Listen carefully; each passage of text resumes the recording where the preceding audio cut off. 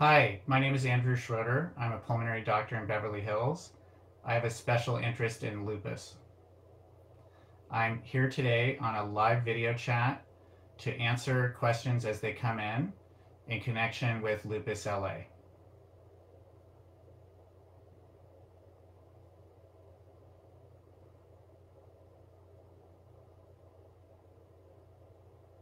So the first question I think is a very good one, and it has to do with how do I differentiate chest pain between chest wall pain that would be something that someone with autoimmune disease, specifically lupus, would have, and having COVID. So, everyone's a little different, and we all live in our own bodies, and autoimmune disease is very tricky. So first of all, you know your body probably better than any of the doctors who take care of you. So if you've had pleuritic chest pain before, you'll know that it usually is localized, and you can trigger it by taking a deep breath. People with COVID, which affects the respiratory lining of the airways, have an increased work of breathing because of the inflammation in the lungs. So if you're having a central chest tightness, or you're just feeling like it's hard to take an inhalation without the searing pain of pleurisy, that would be a good way to differentiate. With that said, obviously, please get in touch with your doctor and get some diagnostics, starting out with a lung exam and a chest exam where someone pushes on your chest wall. If pushing on your chest wall elicits pain, it's probably pleurisy or chest wall pain related to autoimmune disease and not COVID.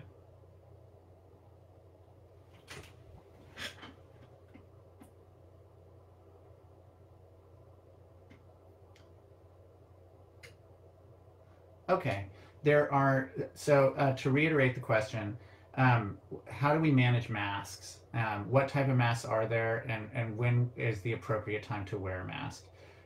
Breaking them down into two categories, there's what we would call a simple face mask or a procedure mask. That is something that is not designed to protect you from an infection coming in. It's designed to protect other people from what you're expelling.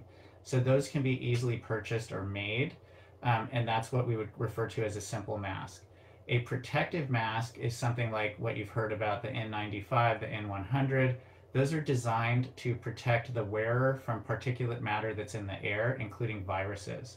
Those have to be specially fitted, and if it's not leaving a line on your face, it's not working. So those are very difficult to wear. I've worn them for hours at a time in the hospital, and those are appropriate for hospital settings. The first step in wearing a mask is for us to protect other people. So if I'm sick and I cough, a cough, depending on the particle size, will land 3 to 6 feet away from me.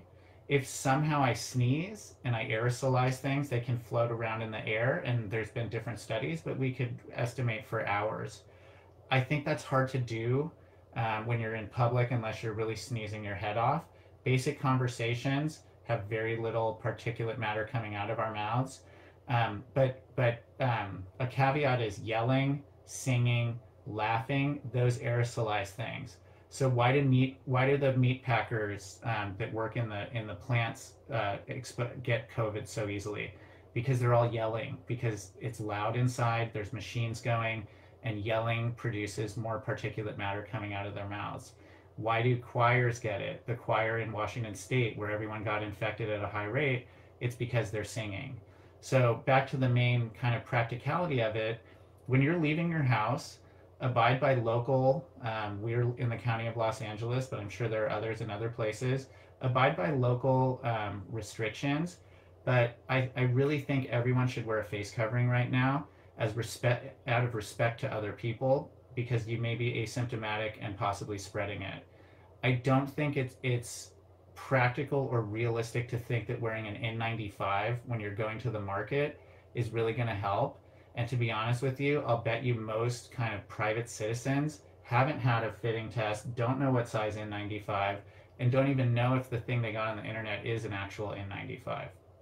So wear it when you're out in public. And if you're separated, or if you're out on the street or a trail or something, for example, when I'm running, it's hard to exercise in a face mask. If there's no one around, I take it off. If there's someone getting close to me, I manage it by putting it on and out of courtesy to that other person. And then obviously I try to avoid them anyway. So I hope that answers the question.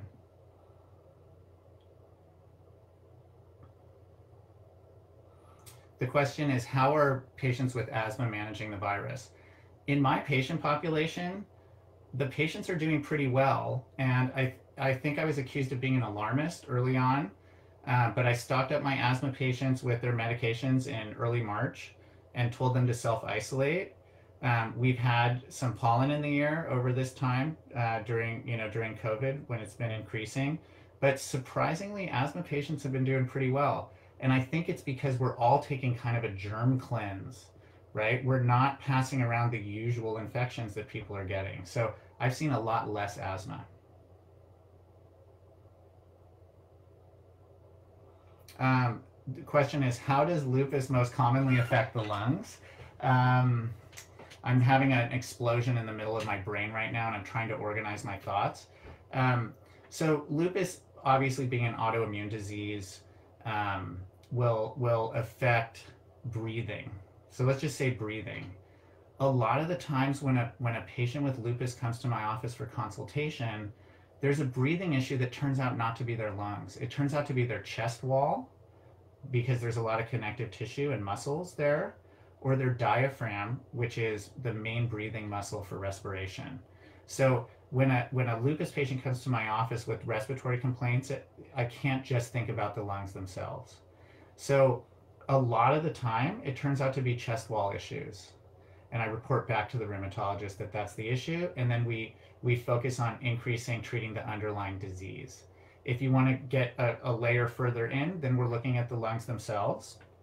Lupus can cause a variety of things, and we can break it down into two categories.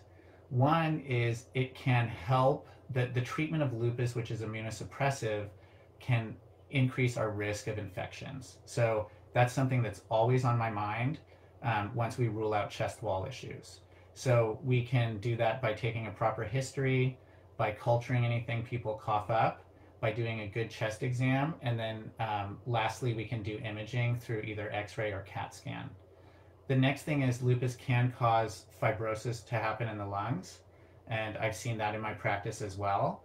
And that's the result of immune cells misbehaving in the lung tissue, destroying lung tissue and causing small scars. So that's one of the most serious complications. And that's something where I will call the rheumatologist and say, let's intensify the lupus treatment. And then lastly, vascular issues can happen with lupus, where the blood pressure in the lungs gets too high, and we need to figure that one out, and that's done with other testing, including heart testing. And lastly, vascular issues of blood clots. So lupus can put some patients at a higher risk for blood clots in the autoimmune spectrum. So, that's a special type of presentation. It's more sudden, it's not gradual, but that's also on my mind if there's blood clots in the lungs. Next question. The question was, are lupus patients with lung involvement more likely to catch COVID?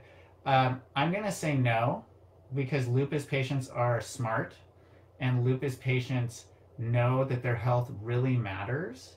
And I think if there's any population of patients, it's lupus patients who are adhering to strict guidelines and removing themselves from risky situations.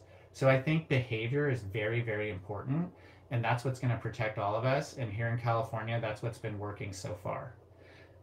If a lupus patient was standing in a room and a non-lupus patient was standing in the room and someone with COVID walked in, would that lupus patient be at a higher risk? The honest answer is, I don't know. It depends on what kind of medicine they're on, and it depends on their underlying lung issues. If it's a patient, and this goes for any patient, if there's a patient that has any underlying lung disease, a COVID infection is going to make that worse, and it's going to dig them into a deeper hole before we can get them out of it.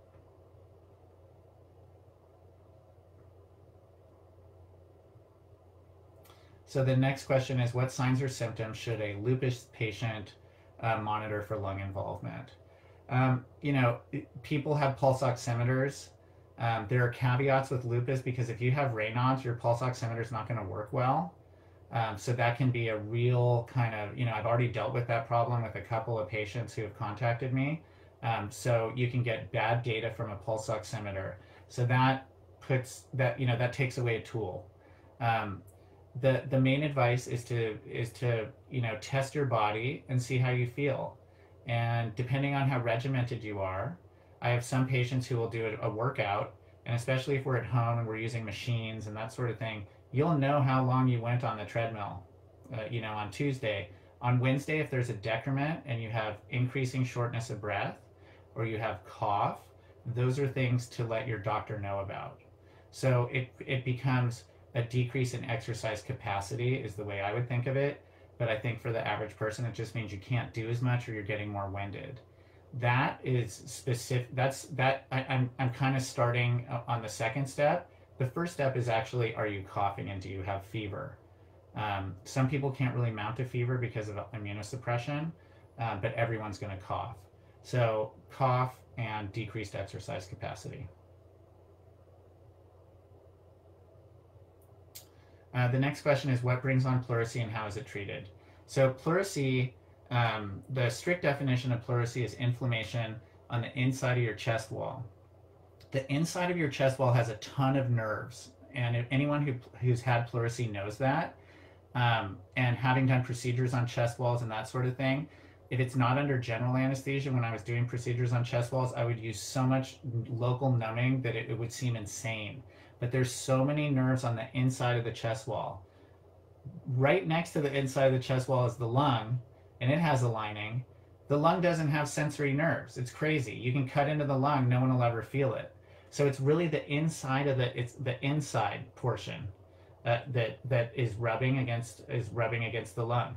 The lung slides, okay? So they're connected, but they're sliding against each other, the chest wall and the lung. So when that interior lining of the chest wall is inflamed and the lung slides against it, it hurts, and it hurts really bad. And it's usually described as a tearing, a burning, and it makes people not want to breathe even. So a lot of people are taking, you know, more shallow breaths and putting them at risk for other things that can happen when you're not fully expanding your lungs. Next question.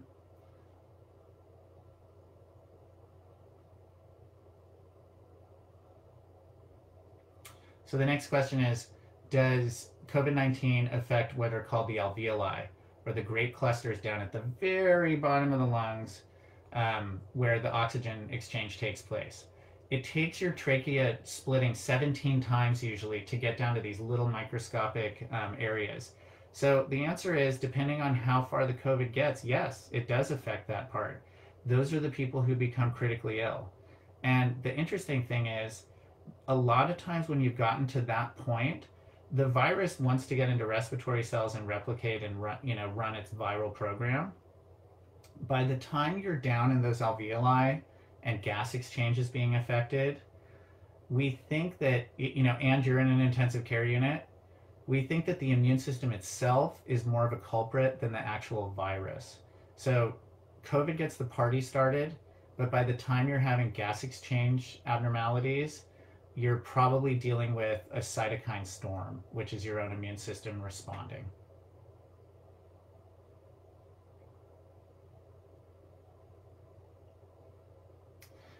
Next question is, can you explain shrinking lung, and how would you know if you're a lupus patient experiencing it? I've only seen shrinking lung a few times. I think a lot of diagnoses have to be ruled out. I don't know the pathophysiology of shrinking lung besides the obvious, where it's getting smaller.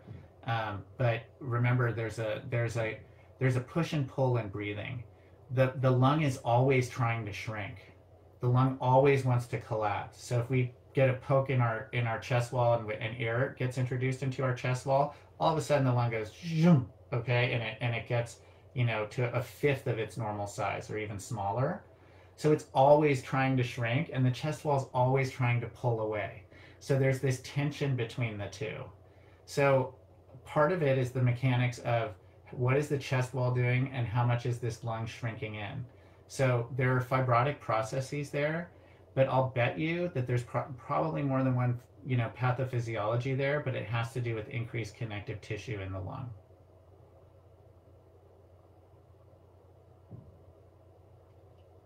So the next question is, what is the difference between pleuritic, and I think pleuritic chest pain or pleurisy, and pulmonary hypertension?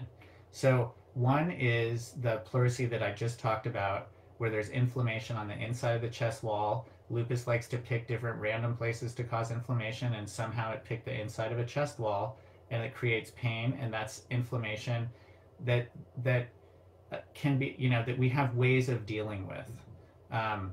The other, pulmonary hypertension, has to do with blood flow through the lungs. So the blood returns to the heart, it goes through the right side of the heart, and it gets pumped through the lungs so we can oxygenate it. Then it goes back to the left side and then out to the body to feed all the muscles and everything else. The problem with pulmonary hypertension is those blood vessels that it has to get through from the right side of the heart so we can reoxygenate blood get tight. And we don't know exactly why that happens. Obviously, it's our own immune system doing it. And there are a lot of other reasons outside of autoimmune disease that can cause this. But it's actually a pretty serious condition where the last time I fully reviewed pulmonary hypertension, I realized that the most appropriate treatment for pulmonary hypertension is via a team at a major medical center. So if someone has pulmonary hypertension that I can't handle with simple medication, which would be 1 to 2 pills a day, I always refer them to a major medical center where they have a team that includes nurses, other technical staff, cardiologists, and pulmonary doctors working along with rheumatology. Next question.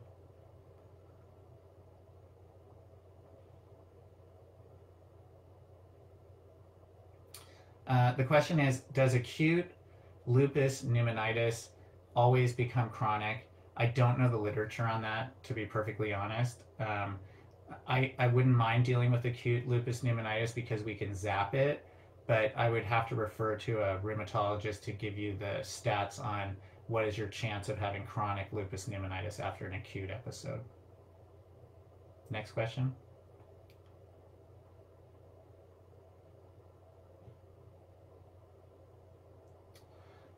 The question is, should every lupus patient go to a pulmonologist?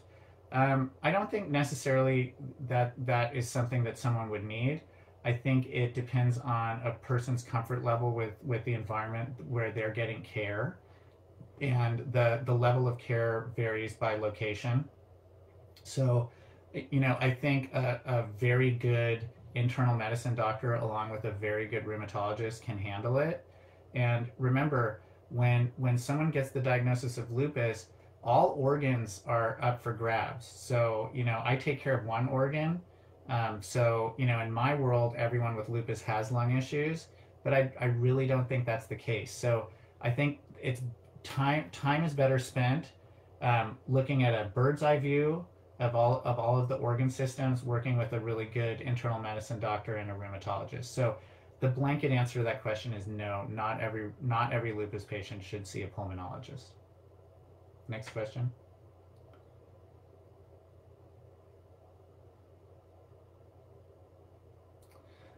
The question was, do you think lupus patients should increase their intake of vitamins such as D and B12?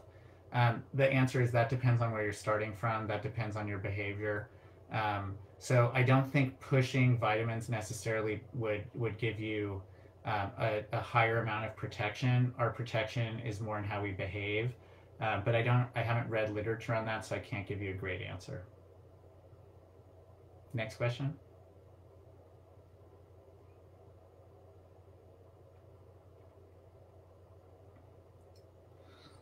The question is, do you still need a mask if you're walking and social distancing? And my answer to that is yes, because you're showing respect to the other person you're with, and you're decreasing your chance of getting someone sick.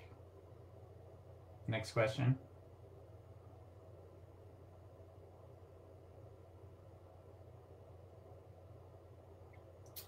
The next question is, what can COVID-19 patients with lupus who have undergone what sounds like intensive care or serious illness expect in how they're healing? I think the jury is still out on that. We're learning more and more about the virus and kind of the sequelae or after effects as we see more patients. Currently, the institution that I'm connected with has seen, in the high 300s. Other places in the nation have been hit harder.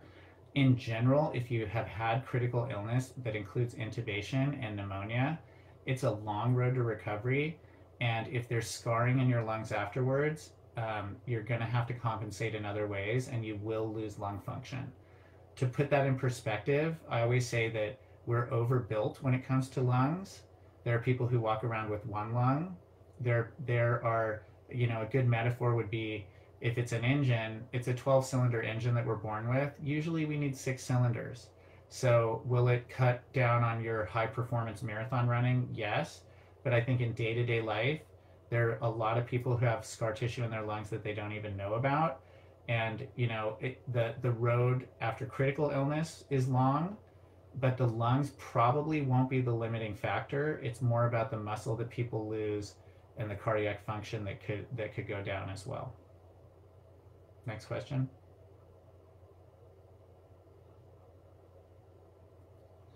Does COVID leave scars in the lungs of people who recover from it? Only if the lung really gets chewed up. Only if there's what we would call necrosis. So the answer is really on an individual basis, and it depends on the magnitude of the disease. But I think if people are staying out of the intensive care unit and they're not intubated, I wouldn't expect for them to have any sort of life-altering scarring that you could ever see on a CAT scan. Next question.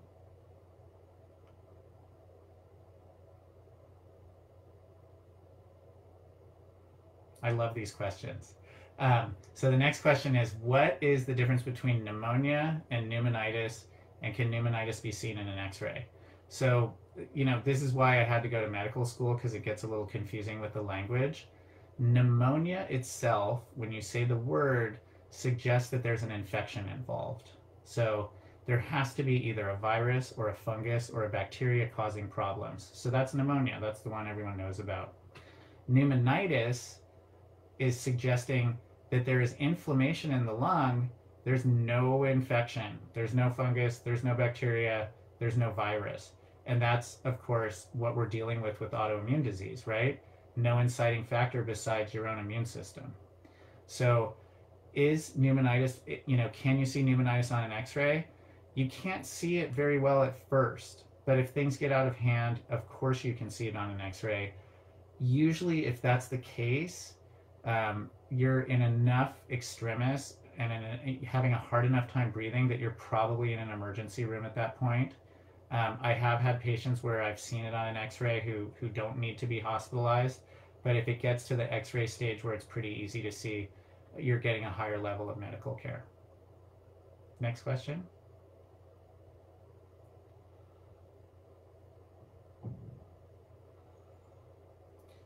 There's a lot of back and forth on the answer to the next question. So does Plaquenil protect you from COVID?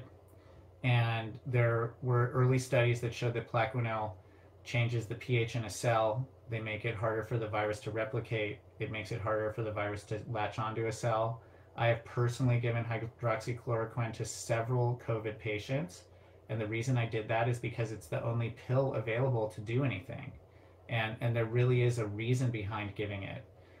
Before I gave it to those patients, I had to insist that I looked at their most recent EKG, and either I had it because they were my own patient, or because in this crisis I'm seeing so many patients, I would talk to their cardiologist or their primary doctor. So I think hydroxychloroquine got some bad press, and they highlighted cardiac issues. This is what doctors deal with all the time, so welcome to being a doctor. These are the things we think about before we give medicine. But in my opinion, hydroxychloroquine has kept active COVID patients out of the hospital. And the NIH just funded a study studying exactly that. Does hydroxychloroquine along with azithromycin keep people out of the hospital? So we're going to get that answer. So coming in for a landing and figuring out, does it protect lupus patients? My answer is I hope so. No one really knows. I think if I was on hydroxychloroquine, maybe I would sleep better at night, but I wouldn't take chances and do dumb things like, go buy a round of beer for everyone down at the local bar. I think, you need to continue to practice the social distancing for now. Next patient, or next question.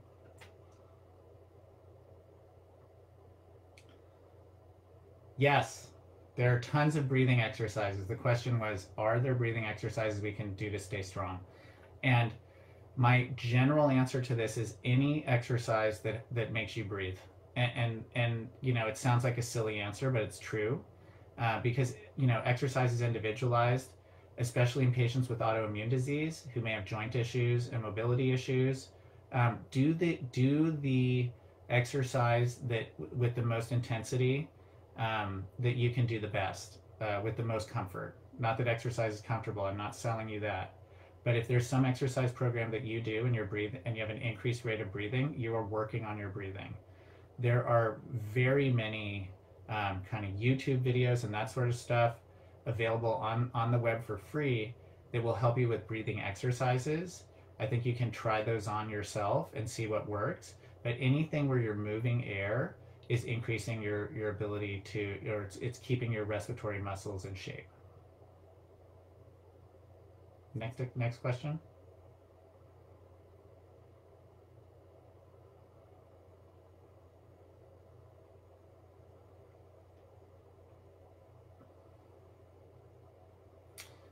This is a pretty complex question, so I'm going to break it down. This is a person saying they have a diagnosis of lupus, endometriosis, and COPD. So COPD is a lung disease that's usually associated with tobacco smoke. It's not always associated. It can be occupational as well, or it can be from secondhand smoke as well. COPD affects airways by increasing inflammation in its own way outside of any autoimmune disease. So it's another heightened state of inflammation in people's lungs, which makes it harder to breathe and harder for your lungs to self-clean and fight infections. Endometriosis is an illness where the uterine lining that should come out the bottom during the time of the month actually goes north, comes out of the fallopian tubes, and makes a home in the abdominal cavity and kind of sprinkles itself around the intestines, other organs, and on the abdominal wall. So this becomes a painful condition depending on hormone flux.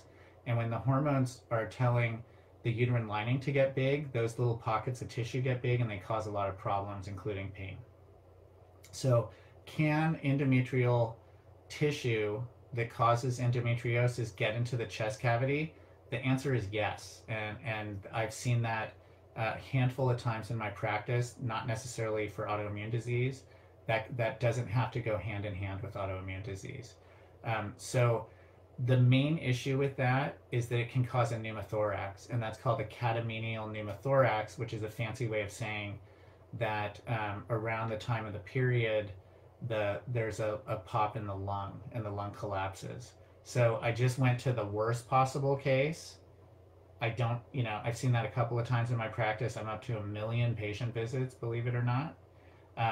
So I just went with the worst case.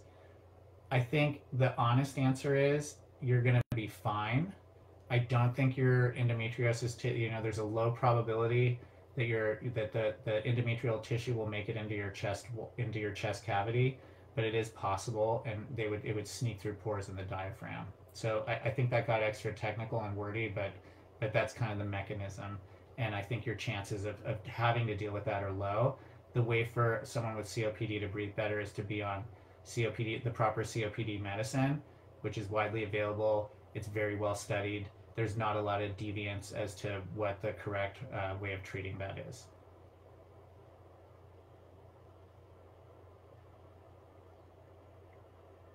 Just for fun, let's do one more bonus question.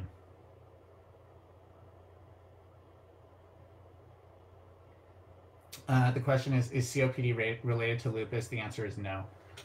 Totally different. It's a different set of inflammatory mediators. So getting lupus doesn't mean you're going to get COPD. The COPD came from something else. So I think that wraps it up. So, so I'd just like to thank all of you for participating in this and listening to me. And I am on Facebook, so if there's a way to communicate through Lupus LA, they're going to let me know, and they'll let you know, and I'm happy to answer any other questions via that format.